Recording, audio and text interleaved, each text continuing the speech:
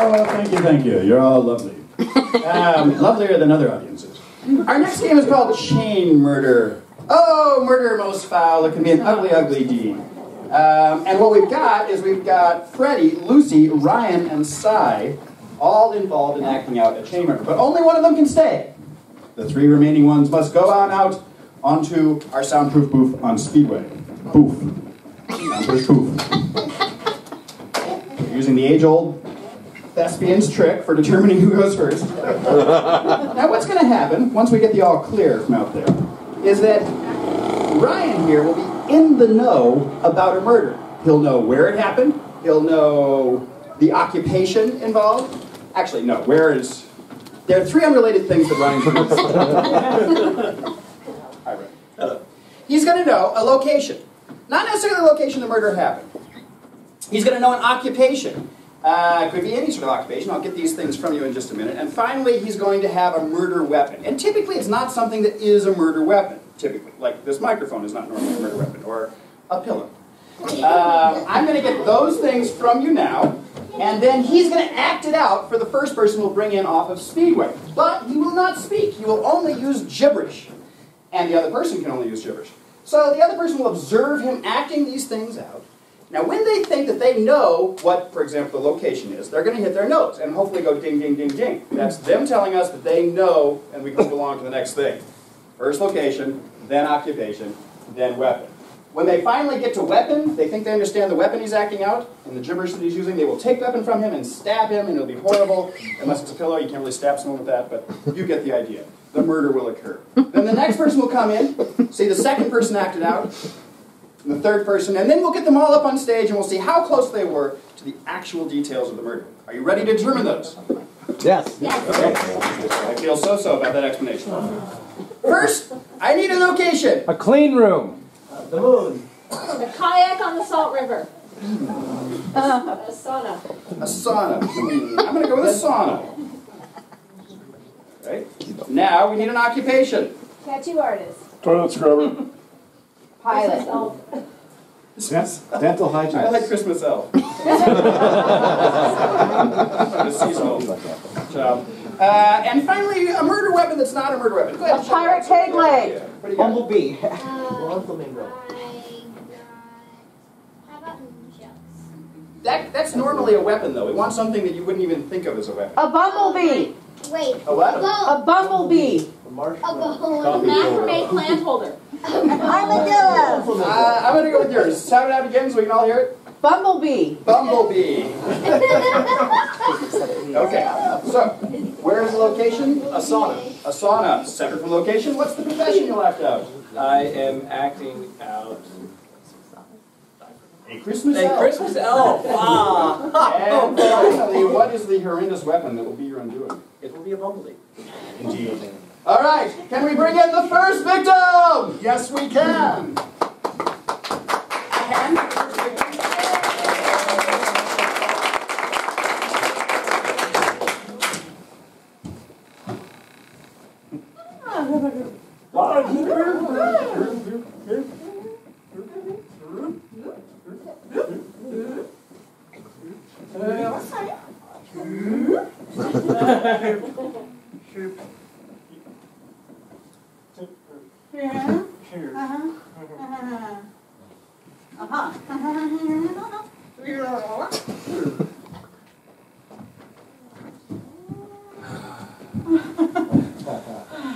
Oh, he's the bird to be He's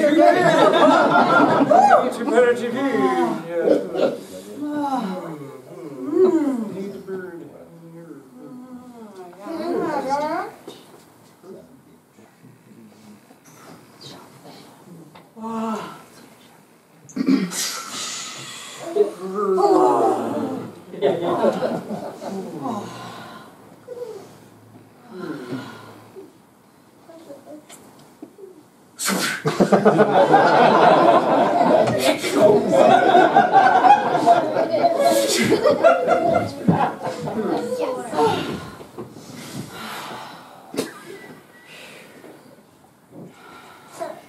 Bing, bing, bing.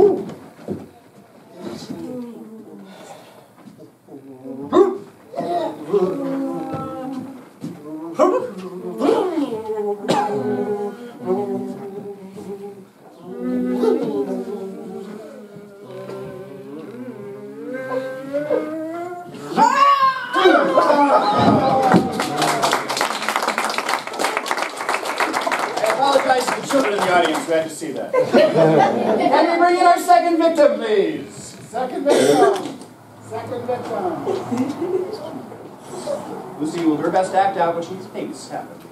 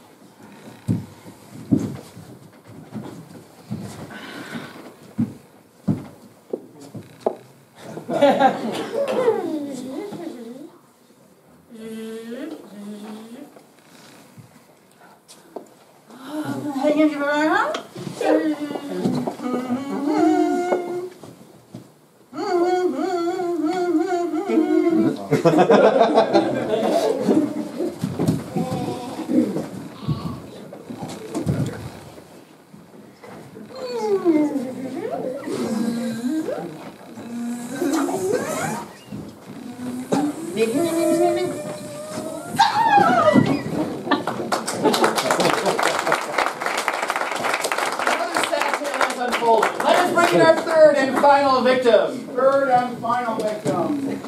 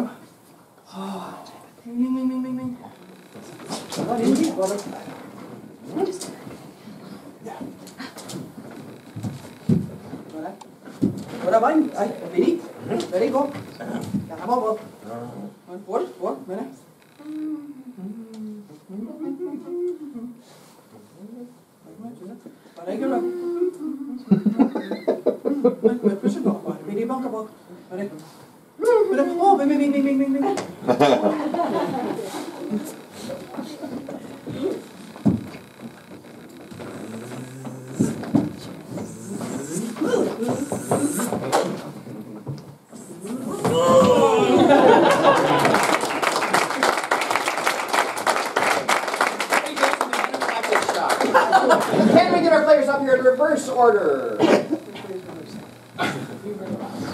we go. Okay. Yeah, we go. Okay. So now we're going to poll them what they thought the location, the occupation, and the weapon were. Do you think they got it right? Do you think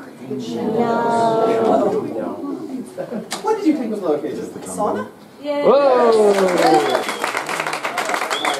And you brought them a chance to speak. What about the occupation? Composer? No! But I don't think any of us are surprised that she got that one wrong. Fredy, the occupation, not a composer. I thought it was a songwriter. Composer.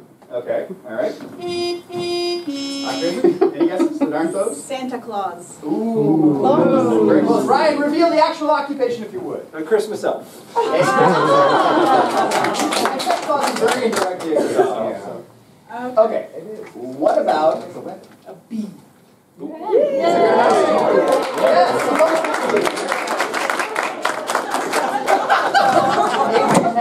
Thank you, and now back to Chris. All right. How about a round of applause for our chamber people?